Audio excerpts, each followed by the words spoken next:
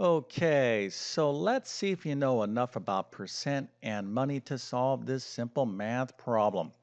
Okay, so the question is 35 cents is 20% of how many dollars? Okay, so we have to be careful here because we are dealing with cents and dollars. Now, feel free to use a calculator, but if you have an answer, go ahead and put that into the comment section. I'll show you the correct solution in just 1 second. Then, of course, I'm going to solve this problem step by step. But before we get started, let me quickly tell you who I am. My name is John, and I have been teaching middle and high school math for decades. And if you want a nice, easy to understand way to learn math, well, then check out my math help program at tcmathacademy.com. You can find a link to that in the description below. And if this video helps you out, or if you just enjoy this content, make sure to like and subscribe, as that definitely helps me out. All right, so here again is our problem. 35 cents is 20% of how many dollars? Okay, so obviously we are dealing with US currency here. And if you're not familiar with US currency, I'm going to do a quick review of some basic concepts, at least enough for us to solve this problem. All right, so let's take a look at the correct answer. The correct answer is $1.75. Okay, now if you got this right, well, you definitely get a happy face and an A plus. And if you're like Mr. YouTube Math Man, I don't really know how to do this problem. Well, no big deal. I'm going to explain it right now. Okay, so here it is. 35 cents is 20% of how many dollars? So we got a few different things going on here, right? We have to understand cents as it relates to dollars, and then obviously we have a percent question. Okay. So let's just do a quick review on just US currency here, real quick. So in most currencies, you have coins and then you have bills, right? So like a little piece of paper. So this would be bills, and then coins are little round things that we, put in our pocket. So in US currency, we have four different types of coins. We have a penny, and that penny is worth 1 cent. Okay, all of these here are values less than a dollar bill. I'll get to that in just 1 second. So a penny is 1 cent, a dime, okay, is 10 cents, a nickel is 5 cents, and a quarter is 25 cents. Now notice the symbol that we're using. We're using the cent a symbol to define cents. Okay. Now a bill, okay, is like a piece of paper. So there's different bills in the U.S. currency. We have a dollar, $5 bill, $10 bill, but $1, okay, this is the lowest bill, the lowest, currency for a bill. $1 is worth 100 cents. So if you had 100 pennies, well, that's the same thing as $1. If you had 4 quarters, that's the same thing as $1, right? So $1 is equal to 100 cents. Okay, so keep that in mind as you do this problem. So we're going to have to be thinking about units here, right? So we have cents and dollars. But the question is what? Well, it's 35 cents is 20% of how many dollars? So we're going to have our final answer in dollars, right? But before we get into the actual mechanics of this problem, let's just do a quick review of percent. Okay, so let's just make sure you understand percent. Okay, so 4% of 30. Can you solve this basic little problem? Matter of fact, hopefully you have your calculator out. But if you could do this problem, go ahead and put your answer in the comment section. 4% of 30, how do we find the percent of a number? So what we need to do is change that percent to a decimal. So 4% we're going to write as the decimal 0.04. Now how, like basically, why do we do that? Okay, or why is 4% equal to the decimal 0.04? Right, well, let me explain this right now. So 4%, a percent, okay, when you have a number in terms of a percent, like this 4%, it's equivalent to a fraction where this number in front of the percent symbol is over 100. So this is equivalent to the fraction 400ths, okay? Now if you take 4 and divide it by 100 in your calculator, you're going to get 0.04 or 400ths, okay?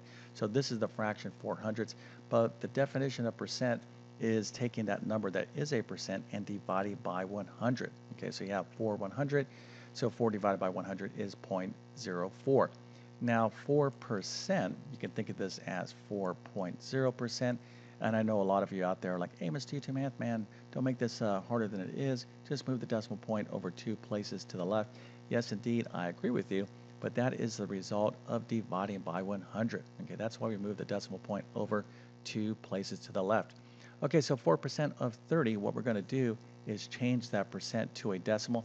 Now, we could write that as a fraction, but most of us change that to a decimal, but we got to get it out of its percent. Okay, so either a decimal or a fraction, and then we're going to multiply that by that number. So 4% of 30 is 0.04 times 30, which is 1.2. All right, so that's just a quick refresher on how to find the percent of a number. But let's step it up a notch in terms of percent questions, and let's take a look at this. So 4% of x is 15. Now x is a variable in algebra, but we can kind of make another question here. So 4% of what number? Okay, so x just represents a number. So here is a question. Let's just get rid of that x and insert what number. So 4% of what number is 15? All right, now to solve these type of percent questions, it all depends on how you learn this in school, but using algebra is an excellent technique. All right, now if you know how to find the answer to this question, 4% of what number is 15, and you don't have to use algebra, that's perfectly fine. But I'm going to suggest that you use basic algebraic equations to solve percent problems that are a little bit more involved.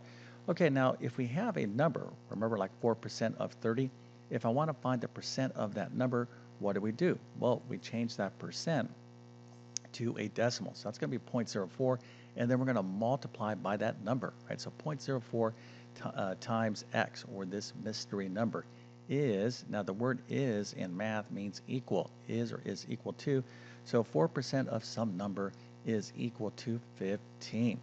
All right, so we can solve for x here because this is a simple algebra equation. 0.04x is equal to 15.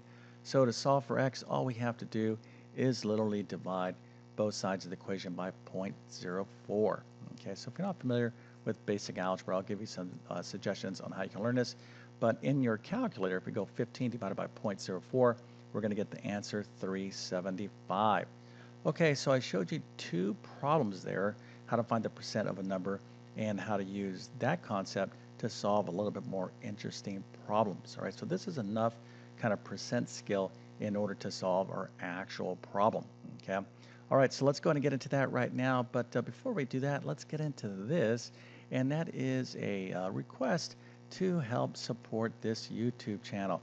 Now, my channel is all about encouraging people to stick with math, especially those people that have some idea in their head that they're bad in math, right? That is not true. If you think to yourself, hey, I'm not so good in math, Mr. YouTube Math Man, or I failed math, you should have seen me in school, Mr. YouTube Math Man. I was like the worst student. Listen, I know a lot of you have had tough times in math. I get it. I've actually had tough times in math. It's all relative. But here's the deal. If you stick with math, okay, and you find teachers that can really teach this stuff in a clear and understandable way, and you don't give up, you will find success. So no one out there is bad in math. What you need to do is figure out what you know and don't know. It's kind of like a ladder, okay? And you got to figure out where your skill level is at. All right, if you want to learn algebra, but you don't really know basic math, well, you need to go down here and start and just kind of build up your skills one rung at a time. All right, but a lot of people are like, hey, I don't have time for that, Mr. YouTube Math Man. I got to get right to algebra. Well, I'm just going to tell you the truth. You're going to have a tough time learning algebra if you don't have these foundational skills underneath you. All right. Okay, so what I like to do on my channel is really encourage people, give people kind of the truth, if you will, about learning math, right? And pass on decades of experience. But I need your help to reach as many people as possible. So please consider hitting that subscribe button. And if you're going to do that, hit that bell notification as well. All right, so we are talking about basic math here, percent and fractions and whatnot. And if you want to review some basic math with me, well, then check out my full main math courses. You can find links to those in the description of this video.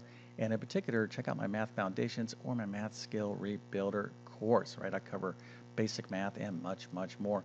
Also have a ton of content on my YouTube channel. Okay, so let's go ahead and get into this problem now, because I'm going to show you multiple different ways to solve this problem. Okay, so 35 cents is 20% of how many dollars? So our answer is going to be in dollars, right? So we need to give our answer in dollars because that's what the question is asking. So I'm going to let X, all right, I'm going to use algebra here, equal this amount that we're looking for in dollars. So I'm going to let X equal that amount, okay? So now 20% of this amount is 35 cents. So let's set up an algebraic equation. Okay, so 20% of this amount, okay, this amount in dollars is equal to 35 cents. So this equation should look pretty similar to the one I just solved. Okay, so 20% of x is equal to 35 or 35 cents. So let's go ahead and solve this equation for x. So 20% of x is equal to 35 cents. Now, x here, there's going to be a kind of a twist here because I said I want to solve for x. I want to let x equal this amount, okay, or amount in dollars. But really, I'm going to kind of erase this here. It's just the amount of money because when we solve this equation, our original amount for x is going to be in cents. Then we're going to have to convert it to dollars. But I'm thinking, hey, I got to give the answer in dollars because that's what the question is asking. But I'm going to give you different kind of ways to solve this problem. Okay, so back to the question here, or the equation, 20% of x is equal to 35. So 20% of this number, okay, how do you find a percent of a number? Turn it into a decimal and multiply. So that's 0.20 times x is equal to 35. Now we're going to solve this equation for x by dividing both sides of the equation by 0.20. Okay, so 35 divided by 0.20 is 175. Okay, so what does this answer represent? Well, 35, this right here, is in what units? Okay, is it dollars or cents? This is still cents. Okay, so x is in cents. Okay, I guess that's what I was kind of alluding to when I was saying we're going to let our variable equal the amount. Okay, now it depends, you know, on how you solve this equation. Your answer could come out in cents, but we need to write this amount, 175 cents, as dollars. Okay, so this is what our x is equal to in this particular equation. So what's 175 cents in dollars? Well, there's multiple different ways to think about this, right? So 175 cents in dollars. So some of you might be saying, hey, Mr. YouTube Math Man, this is easy because you said $1 is equal to 100 cents, and that is true. So if we have 175 cents, and I'm like, you know, I don't want to carry around all these pennies. Here, I'll give you 100 cents. You give me back $1, right? So we can get rid of 100 cents here for this $1. But if we get rid of 100 cents, we're left with what? 75 cents. So we're going to have $1.75. So that's one kind of way to kind of look at it. I'm going to show you other ways to look at it right now. Okay, so here we have 175 cents. We want to know how many dollars this is. So kind of the more kind of technically correct way to do this problem is to convert these units of measure, cents to dollars. So to do that, we need what we call a conversion factor, okay?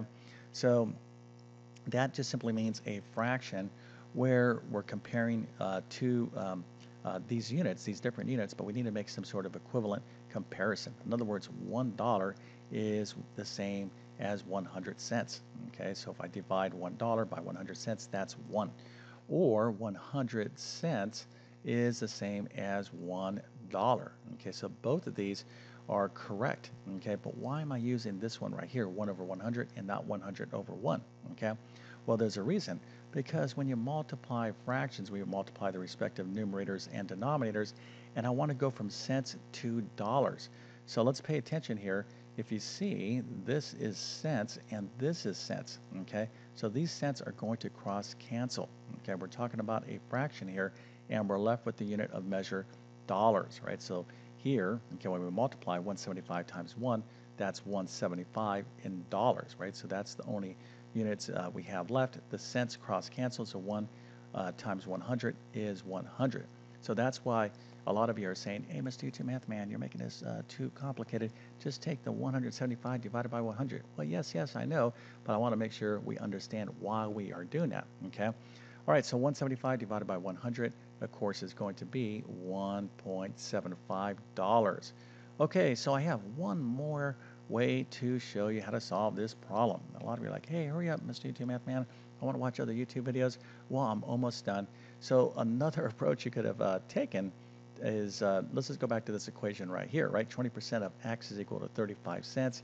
Some of you are saying, well, you know, why don't we just get rid of this cents right here and express the cents as dollars right off the bat? And you could do that too, okay?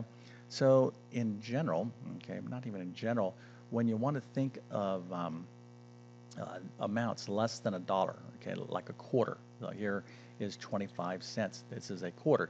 If I want to think of this as $1, what you want to do is just write it as a decimal, like 0.25, okay, because a quarter, right, or 25 cents is 25 over 100, okay, it's 1/4 of $1 or 0.25 of $1. So here, 25 cents is 0.25 of $1.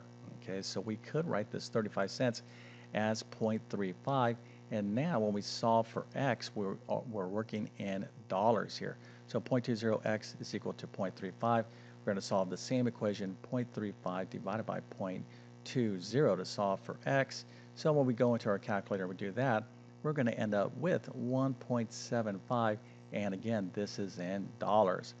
Okay, so I covered quite a bit here, but for those of you that are not quite sure how to work with, converting units of measure, this is a really important concept. And for those of you that are not familiar with, basic U.S. currency, hopefully this was an interesting video. And most importantly, I think, is just a review of percent, okay, and its association or its connection to money, okay. If there's one math skill that you definitely want to understand, that is percent, okay. Just think about how many times you see the percent symbol every day, right? You're looking at your phone, you're like, oh, I only have 10% left on my battery charge, or you go to the store, or if you're looking on the internet, you have sales, hey, 30% off, or inflation is this percent, or mortgage rates, or this and that. Listen, this symbol is everywhere, so it's a good idea to understand it. Okay, so with all that being said, I definitely wish you all the best in your math adventures. Thank you for your time, and have a great day.